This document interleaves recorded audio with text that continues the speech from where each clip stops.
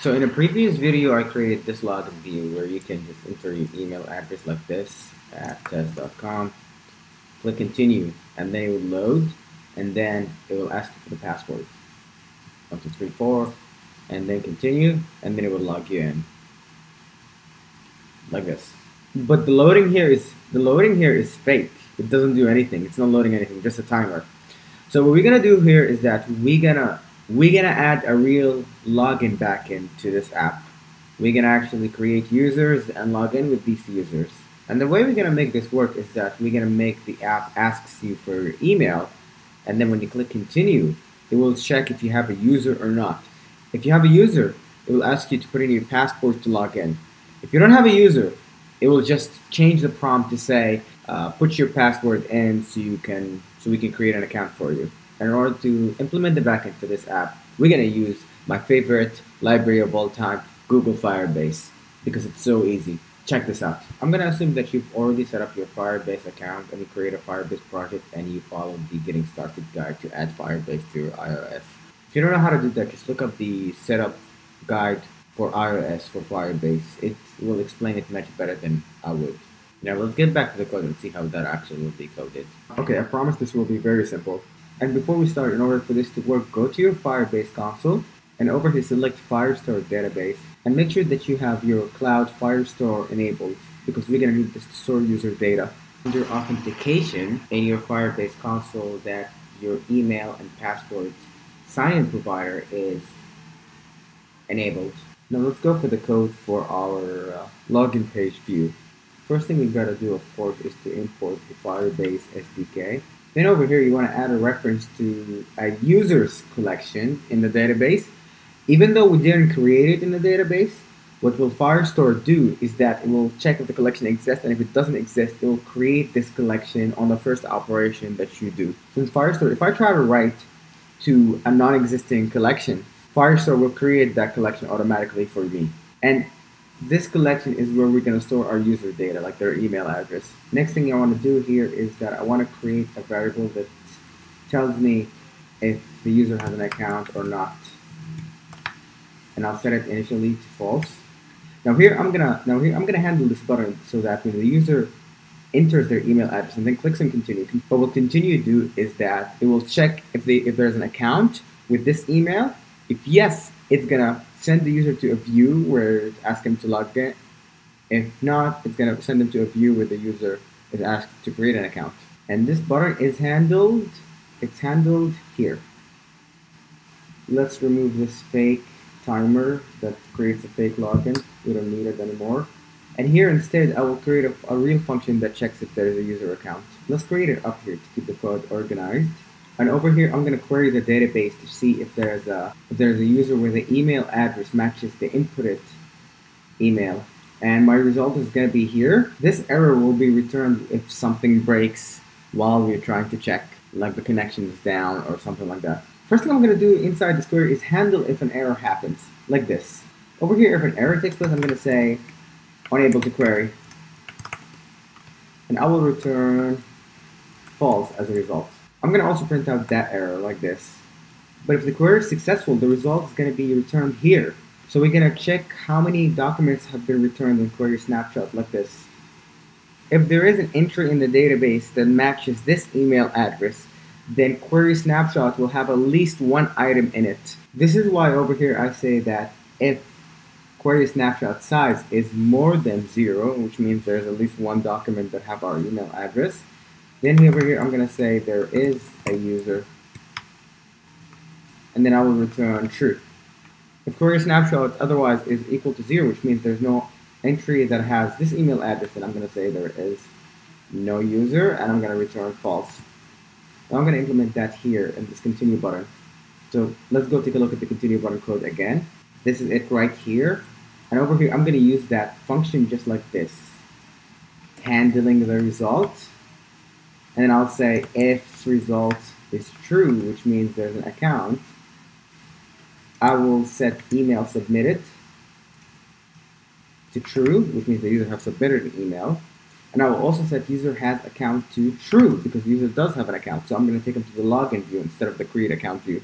If not, I'll just copy the same code but I'll say that the user does not have an account. Let's give that a try and see how that looks like. Let's build this.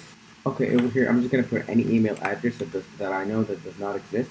Click continue.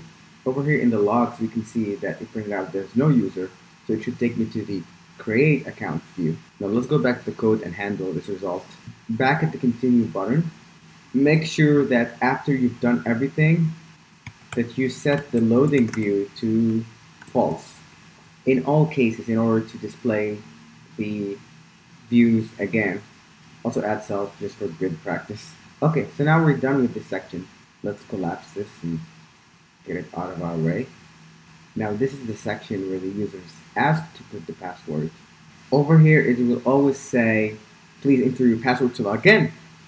What I'm going to do is that I'm going to add a condition that says if user has account, then we will display please enter user to log in. But if not, the prompt will be to create account. Now over here in the continue button in the password page, I have also another fake loading indicator here, so I'm going to get rid of that. And then over here I'm going to create a condition that will call the create account function if the user does not have an account, and it will call login function if the user has an account. And it will look like this. So if the user has account, we will call login. But if the user does not have an account, we'll instead call create account. Now we need to create these functions. So we gotta go up. Okay, up here I'm gonna create another function called create account, and in it I'm gonna use the Firebase library to create that user. It'll look like this. Here I'm gonna put the email the user hasn't put it. Same thing with the password. And this method will give me an auth result and error that I'll have to handle. I'm gonna handle it the same way I handled the check if account exists. So again, I'm gonna create a flow for if there's an error and a flow for when there is no error and the creation of the account is successful. If there's an error, I'll do the same thing from before. I'll just print out error creating account, and I will print out the message as well. The error message will be accessed like this again. And then I will also return false. Here I'm going to do something pretty cool about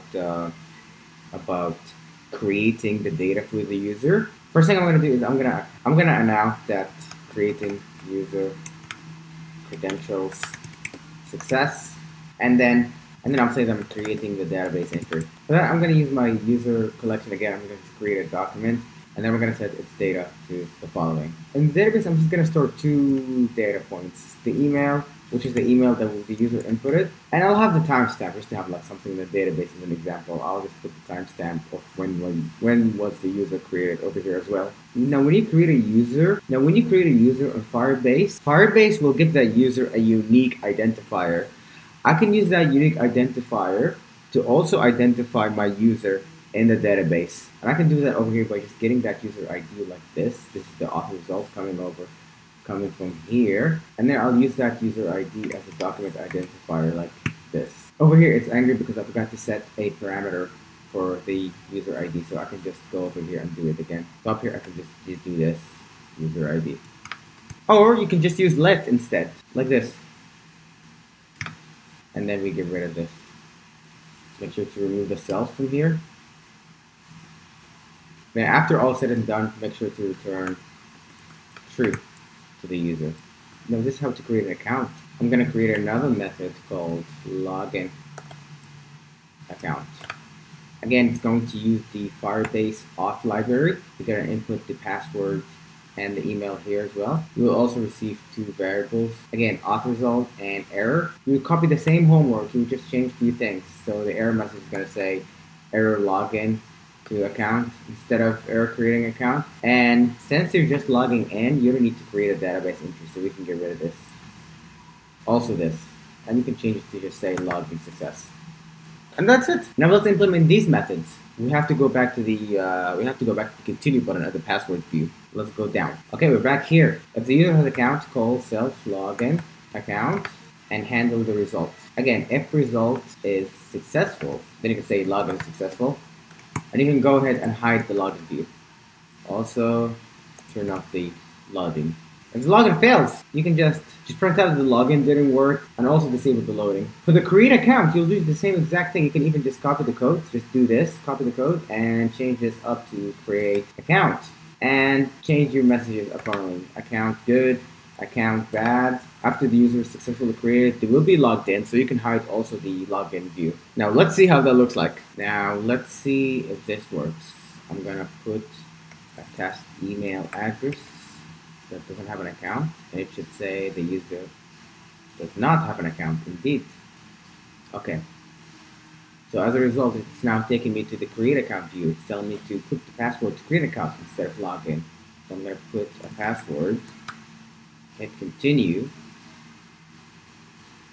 and it created the account and logged me in. As you can see over here in the logs, it said that they created the credentials successfully, created the database entry, and the account is good. As a result, we're in. And if we go to the Firebase console, we go to authentication. You can see that the account over here has been created, this user ID. And if we go to Firestore, we can see that the user has been created also in the user database under the same collection. We can also see that the user has been created in the users collection under the same ID, TQJAGS. And here's my data. Now let's try logging in instead. I'm gonna kill the app and I'm gonna run it again. Let's enter the same email address from before. It's gonna check. Over here in the console, it says that there is a user. And in the view, it says please enter your user password to log in instead of to create an account. So let's enter the same password from before. And it logged me in, and the console says the same thing, login success, login good. This is why I love Firebase. It's so easy to use. It doesn't take that much to implement. I know I'm starting to sound like a Firebase cheerleader over here, but come on, you gotta admit. So that's it. I hope this is helpful. If you have any questions about this, or you think that I missed any part, please comment under the video, and I will try to either respond to it or maybe create a video that addresses it. Have a nice day. I hope that helped. Take care. Bye bye.